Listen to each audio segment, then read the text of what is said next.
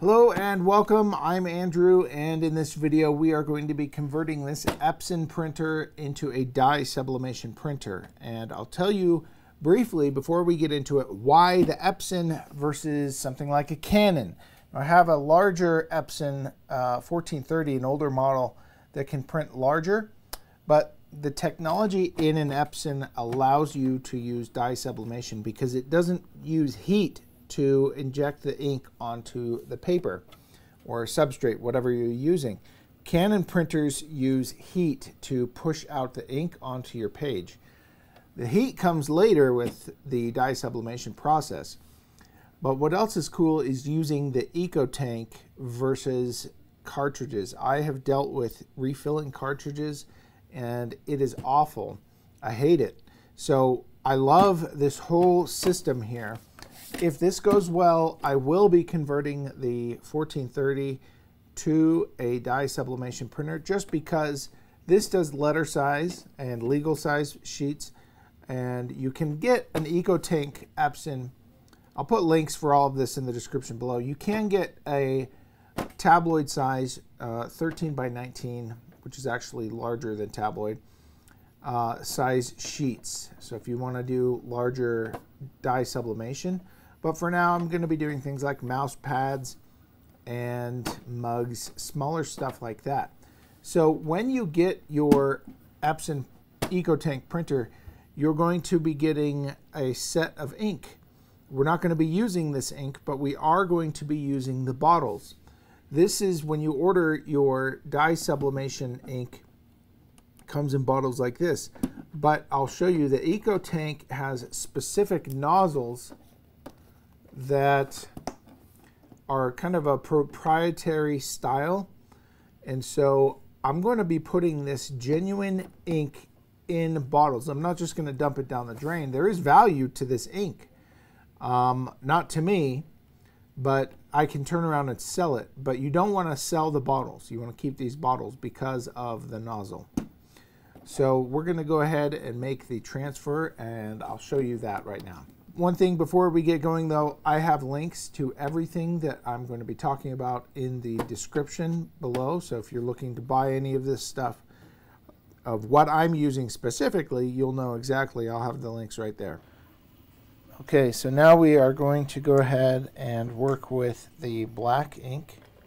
So we have our bottle with our funnel, and you can just squeeze it, but what you can also do is twist this cap off.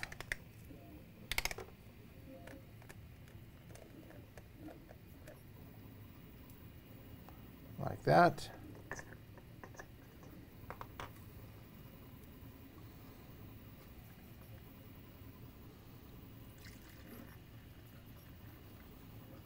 Black ink actually isn't black. It's actually kind of a combination of a lot of colors. There is black ink that is genuine black. It's made out of carbon-based material, so you really are getting a true black.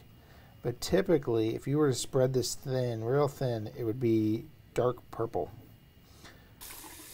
See that purple hue that I was saying?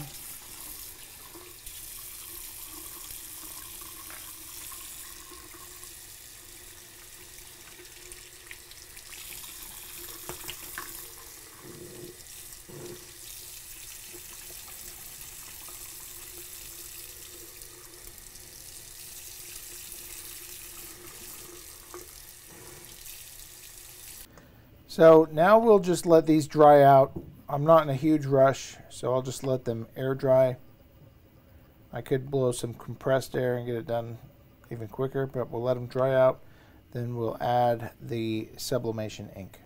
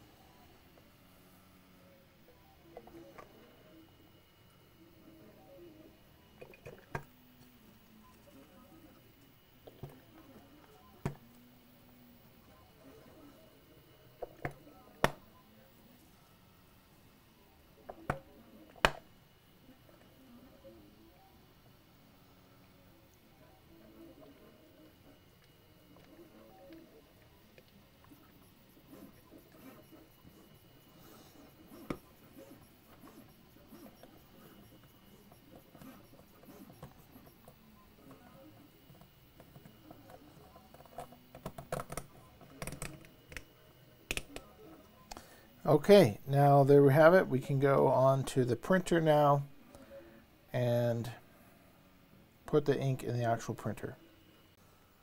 So here we have the printer. This part just flips down and that exposes the refill locations. Now there's also an ink level here that you should watch just to make sure that you aren't overfilling this.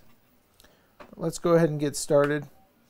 And they made it so these nozzles align with the nozzle there, so you can't, well, I'm sure you can still make a mess, but it's harder to make a mess. Just make sure that you put black into black, every color into the correct color. So we have it in there. So it's literally pouring in right now. I'm not doing anything. I'm not squeezing the bottle. It's just draining right into there.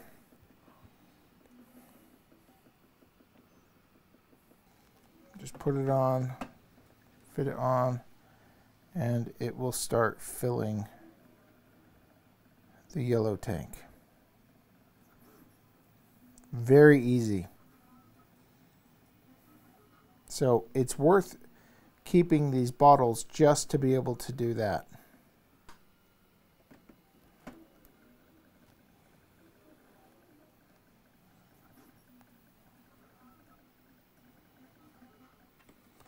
And finally, cyan.